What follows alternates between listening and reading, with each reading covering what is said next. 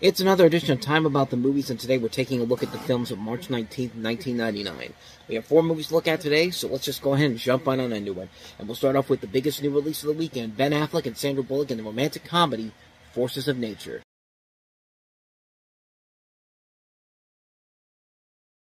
So you got Ben Affleck playing this book jacket summary writer who's ready to fly back to Savannah, Georgia to marry his fiancée, played by Maura Tierney. But then the plane crashes at takeoff and Ben is stranded at the airport, but soon meets this free-spirited woman played by Sandra Bullock, who finds a man called Vic, who offers him a ride in his rented car where they'll split the expenses. And among their troubled journey, the forces of nature seem to conspire against Ben as he gets better acquainted with this unpredictable woman. And soon he questions whether or not he should go through with marrying Bridget. It's the same kind of story we've seen done over and over again. In fact, Sandra Bullock has done a number of these type of films in the throughout much of the 90s, and really, it's not really all that good. I mean, this is a film that just moves way too fast. The editing on this, the cinematography on this is just all over the place, and surprisingly, the chemistry between these two really good actors, Ben Affleck and Sandra Bullock, just does not work at all. Like, it just really does not have that ebb and flow that this film really needed.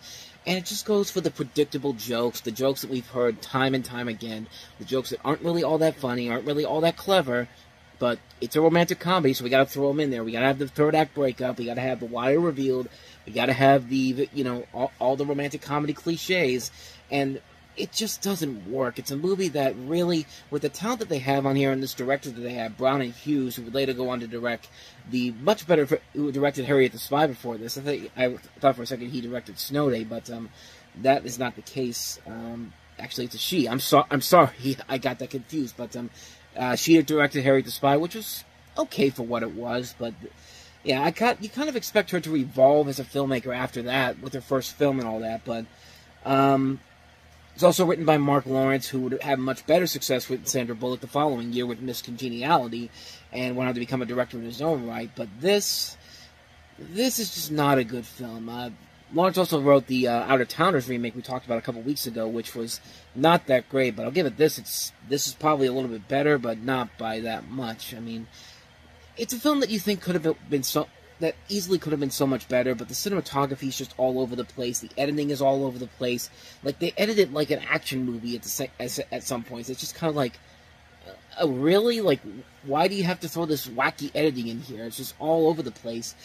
And like I said, the leads don't have the chemistry that really needed to be here to make this work. I mean, Sandra Bullock and Ben Affleck can have chemistry in movies, and I would have liked to have seen another film with them together, but here, it just doesn't work. It goes through the same cliches we've seen done over and over again.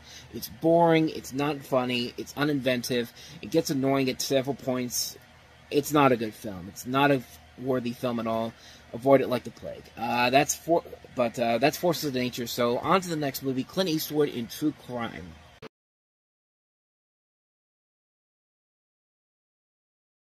So Clint Eastwood plays this Oakland Tribune journalist with a passion for women and alcohol, and is given the coverage of the upcoming execution of this murderer played by Isaiah Washington.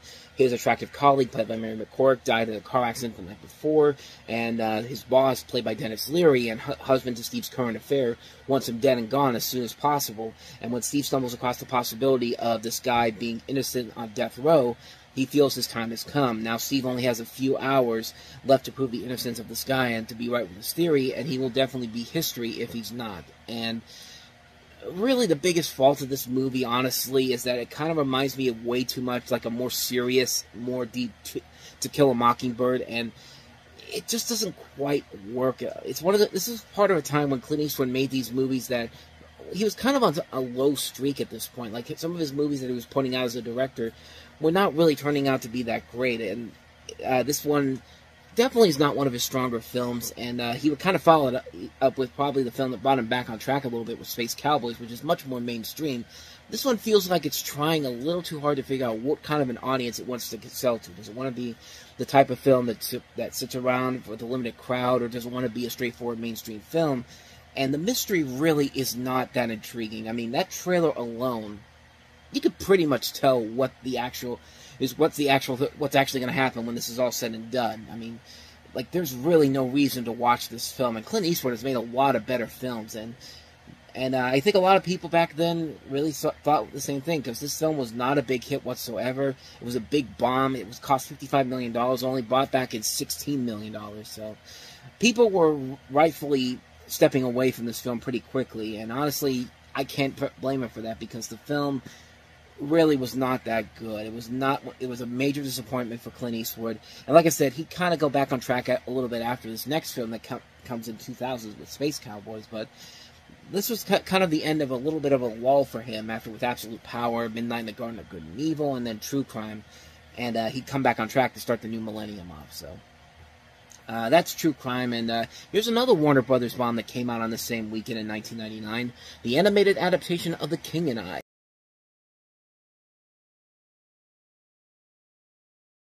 So yeah, what that trailer doesn't also tell you is that it's actually produced by Rankin Bass, the company that gave us Rudolph the Red-Nosed Reindeer and Frosty the Snowman. In fact, the director of this is Richard Rich, who also gave us The Swan Princess, which was also a Disney knockoff, but at least it was trying compared to this movie. I mean, this is loosely based off of Rodgers and Hammerstein's musical of the same name, and loosely you'll automatically see right away if you watch the film how loosely this thing starts off with. But we'll get to that in just a second. But it portrays a fictional account of English school teacher Anna Linolen's, played by Miranda Richardson here, as an historic encounter with the King of Siam in the royal court. And Martin Vidnovic plays Monku, and you also have Ian Richardson, Daryl Hammond, Adam Wiley.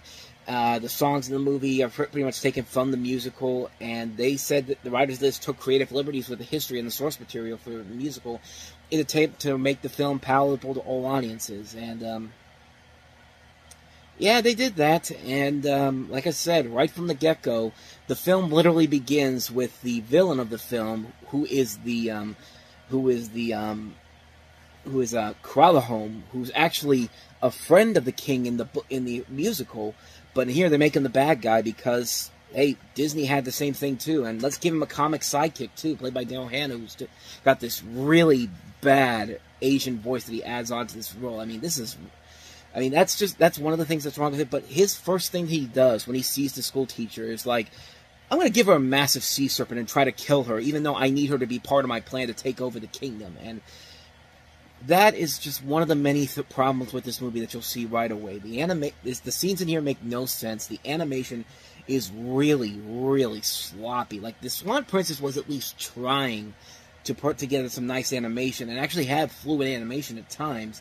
But this, you could just tell that this was just a really bad film right from the get-go. It's just kind of like, the jokes aren't funny. Everybody has a sidekick, a comic sidekick in here that they were clearly trying to sell toys off of. I mean, this is a film that was just, it's not as bad as Quest for Camelot, but it comes pretty damn close to being a straight-up Disney knockoff in the worst possible way. Like, nothing about the story makes any sense. It has no charm to it. The animation is not that great. The music is not that great either.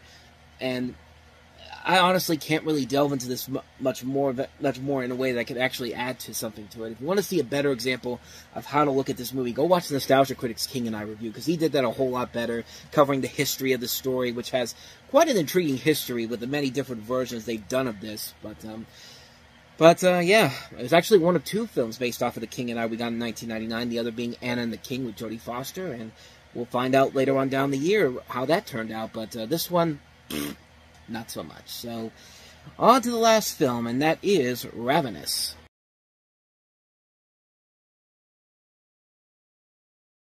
So yeah, I never even heard of this movie before I even did this, but this is a horror western cannibal film starring Guy Pearce, Robert Carlyle, Jeffrey Jones, and David Arquette. And the story is that you have this guy, Captain John Boyd, who receives a promotion after defeating the enemy command in the Battle of the Mexican-American War, but because the general realizes it was an act of cowardice that got him there, he's given a backhanded promotion to Fort Spencer, where he's third in command. The others at the fort are two Indians, George and his sister Martha, who came with the place, Chaplain Toffler, Reich the soldier, Cleves, a drugged-up cook, and Knox, who is frequently drunk, when a Scottish stranger named Colquhoun appears and recovers from frostbite almost instantly after being bathed. He tells the story about a party leader named Ives, who was eating members of the party to survive. As part of their duty, they must go up to the cave where this occurred to see if any of them survived. Only Martha Knox and Cleve stay behind, and George warns that since Calhoun admits eating human flesh, he might be a Wendigo, which is a ravenous, cannibalistic creature, which sounds like a badass idea for a movie, and it didn't do so bad critically. It got a mixed reception, which for a movie like this isn't the worst thing possible, and there's actually been attempts to make a story like this. Trey Parker, of course, did Cannibal the Musical, which is a funny black comedy that was made before he and Matt Stone created South Park. We later got Bone Tomahawk, which was received a whole lot better. But this is a film that definitely has a very interesting idea to it, and one that I might actually want to check out, because you got a lot of good talent in here, and it just sounds like a creative idea overall. I just feel like maybe it was a little bit too ahead of its time. It wasn't as big of a flop as something like Wing Commander was, but it still did well enough to garner a cult following to it, and at least people like this one compared to Wing Commander. But I'm actually kind of curious to check this one out. We are in Halloween season by the time I'm recording this. It's October 3rd, 2023, so I don't know, maybe I can look around for this, and maybe I can actually watch it, because I'm actually really curious to see what this is like. So yeah, not much more to say about that one. That is Ravenous. And so with that said, we wrap up another edition of Time About the Movies, and we'll wrap March off next time with 3 movies: Ron Howard's star-studded Ed TV, The Mod Squad, and Doug's first movie. So 3 films we'll look at next time. So until then, thank you very much for watching, and if you want to see more videos like this, please hit the playlist on the next page. Check out the previous episode. Also, don't forget to hit the like and subscribe button if you want to see more videos like this on this channel. So with that said, I am off. I will see you guys next time, and until then, as always, take care.